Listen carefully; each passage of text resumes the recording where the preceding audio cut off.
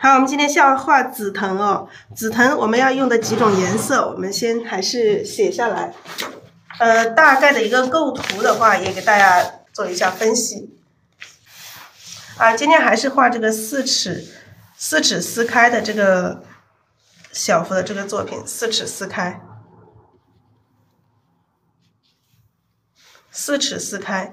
然后这个藤的话，我们藤的话还是往这里画这里一串这个黄金位置这里画一串这个最主要的最醒目的，然后在这个地方，我们这个地方再画一串，再可以在这个后面再画一串比较淡一点的颜色。我们这一次画的这个花比较多，这里可以画一些小的，然后这后面可以再画一些这种藤或者是叶子，或者是一串这个比较稀的一串紫藤。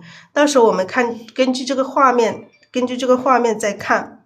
好，其他地方就是一些藤啊，还有叶什么的，这里会有一些叶什么的枝干。我们这个枝干可以从这里上来，到时候根据画面可以从这里哪里再画一串小的紫藤。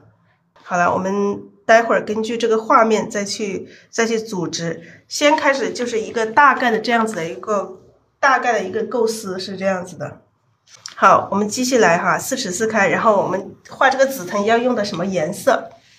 看一下要用什么颜色，我们要把颜色先写出来。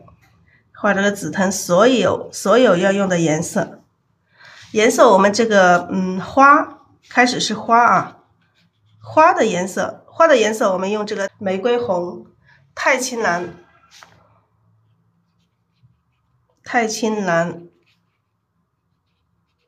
玫瑰红、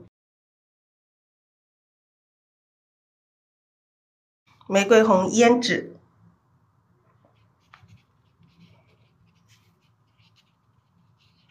还要用一点藤黄和这个太白。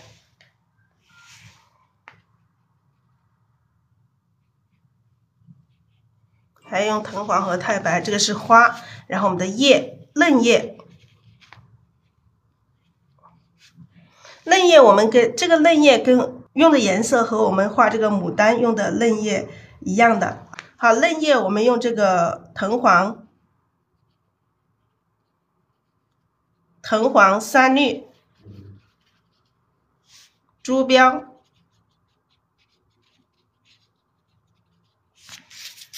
藤黄、三绿、朱标，然后胭脂。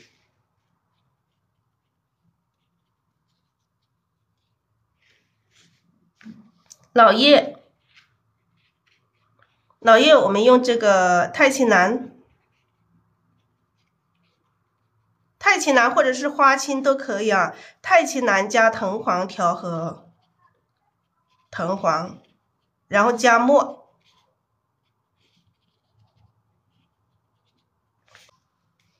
还有什么？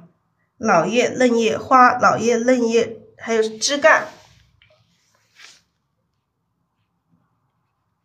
枝干我们直接用这个墨哈，直接用墨。我通常喜欢直接用墨，也可以加一点赭石啊，但是我通常喜欢只用墨，也可以加点赭石。好，这一个是今天的这个大概的一个构思和今天我们这个画这一幅紫藤要用的这个颜色。把今天要用的这个颜色先挤出来：太青蓝、玫瑰红、胭脂。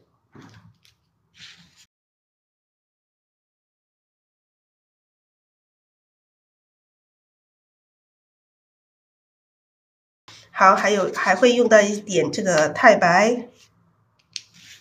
现在我都把它挤到一个盘子里吧，备用。这个是花要用的颜色。好，我们来分解一下这个小紫藤的这个花瓣哈。我找了一串紫藤给大家看一下，来看一下这个紫藤。你看一下这个紫藤哈。大家先看一下这个紫藤，真实的紫藤，它下面这个紫藤下面它是比较小一点的，下面是很小很小，然后中间这个地方再往上一点，它会有一点这种半开的，还没有开的，包起来的，然后再往上，它就是比较盛开的。它越是盛开，它的颜色会越浅，颜色会越淡。然后大家可以看一下，它里面有黄色，有这个中间这个花瓣中间会有这个白色，带一点黄色。上次之前我画的时候，有些家人说那个是花心，其实它不是花心，就是这个花瓣它长到最后，它就会这样子，里面下面会是黄的，这个根部是黄的，然后中间会有一点白，然后有透点黄。它其实不是花心的，它其实不是花心，它的花心是在下面这个深色的花瓣里面包起来的。花心我们基本上，我们像这样子一串花的话，看一串花的话，我们是看不到它的花心的。大家不要误会它是花心，我们那个黄色那个其实不是花心。好，我们来先示范一下这个紫藤花的花瓣，好吧？分解一下紫藤花的花瓣。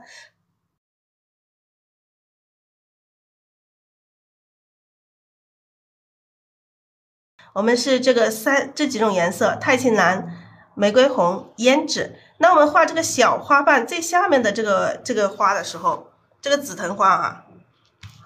这个紫藤花最下面这个小花蕾的时候，那直接这么去点就可以了，直接这样一点，直接这样点来点。你看我们画牡丹花，我画牡丹花是不是也要用到这样子的笔画？我们的那个碎花瓣是不是也是这样子的？碎花瓣我们是不是也是各种各样的点去点的？好画吗？这个紫藤花最下面看到没有？最下面的这些小花蕾。这些小花蕾直接这么去点就可以了。那用这个笔尖，我们先要调好颜色。这个玫瑰红，调了玫瑰红之后，笔尖调这个胭脂，那直接这么去点它可以，直接去点它就可以。那几个点在一起，的时候，我们要有这个大小，要有大有小，有变化。好，这个是下面的这个小花蕾啊，这个是下面的这个小的。那到上面来的时候，再往上一点，它是不是稍微大一点？那我们继续调一点颜色哈，调一点玫瑰红，加一点这个，用玫瑰红加一点这个太青蓝，调成一点紫色，把这个紫色放在笔肚里面，然后再调一点这个玫瑰红，然后笔尖再蘸胭脂。那这个稍微大一点的，那就稍微大一点哈，它也是这种，是中间这一部分啊，这个是中间的。我们现在画的是这个紫藤花中间这一节的哈，你看它跟这个画这个牡丹花的那个碎花瓣是不是很像？好，稍微大一点的时候，我们就这样去点，好，我们再往上的时候，我们就要加一点这个太白了。再往上，这个花瓣会越来越白，颜色会越来越浅。那我们笔上，好，我们调一点太白啊，调一点太白，然后再调一点这个太青蓝，和这个玫瑰红，笔尖再蘸一点玫瑰红。我们上面的时候画上面这个大花瓣，我们可以少用胭脂哈，胭脂可以用一点，但是要少用。那上面这个大花瓣我们往上画可以一笔上去，然后一边再一笔，这样子来画。好，两笔，一笔大一笔小，往上两笔来组，三笔它本身是有4笔的哈，如果画一个完整的，它是有4笔，2瓣大的，然后还有2瓣这个小的，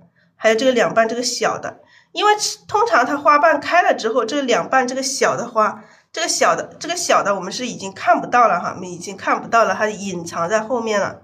那其实这一个，如果我们画单独的话，这下面还有两个小的，花瓣。这个才是一个花瓣。好，我们继续来调色，加一点太白，加一点太青蓝和这个玫瑰红调成一点紫色。然后笔尖可以蘸一点点胭脂啊，笔尖可以蘸一点点胭脂。哎，我们也可以从上往下画啊，从上往下画，也是一样，两笔来组成。本身我们画整朵的话，可能画两笔组成就可以了，但是我们要画这个单独的这一个，它就可能有4笔，你要有4笔画出它的一个花瓣，这样子，这是三个这种花瓣啊。这个现在是画的是整个花瓣的，我们单独拿出来的它就是整个。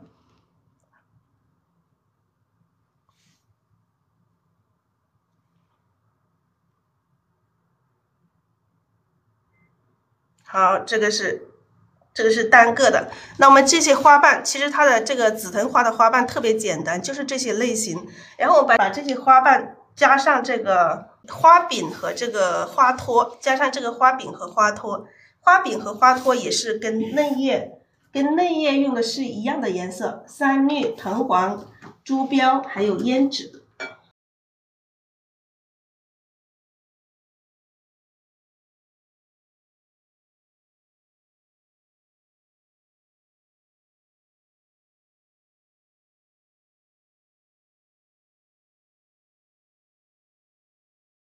三绿、藤黄、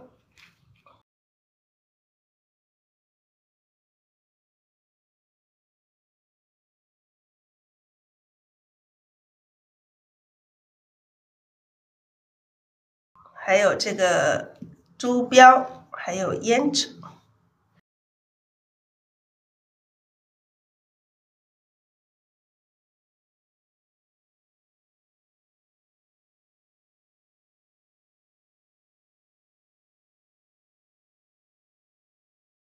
好，我们用这个三绿和藤黄调和，三绿和藤黄调和，太多水了。然后调一点这个朱标，笔尖蘸这个胭脂，然后我们把这个小花蕾也画一下花托。我们画这个花托是这样子的哈，这个花柄就是这样子，一个花柄，一个花托，就这样子画一个小八字就可以了。好，我们画一下它的小花托，画一下它的花柄，小花托，花柄。我们画一些哈，不要全部画啊。小花托，花柄，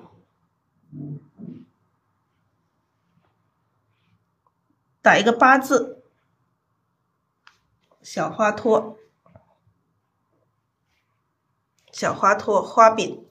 还有这个大的也是一样哈，大的也是一样的，有这个小花托，有这个花托，花托。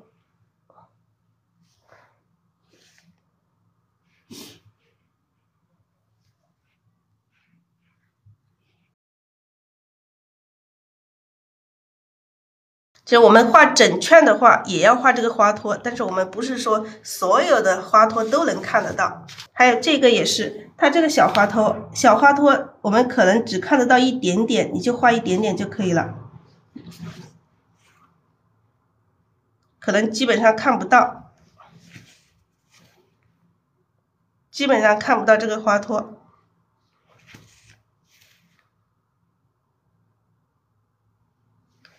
好，这个是这个紫藤花的花瓣。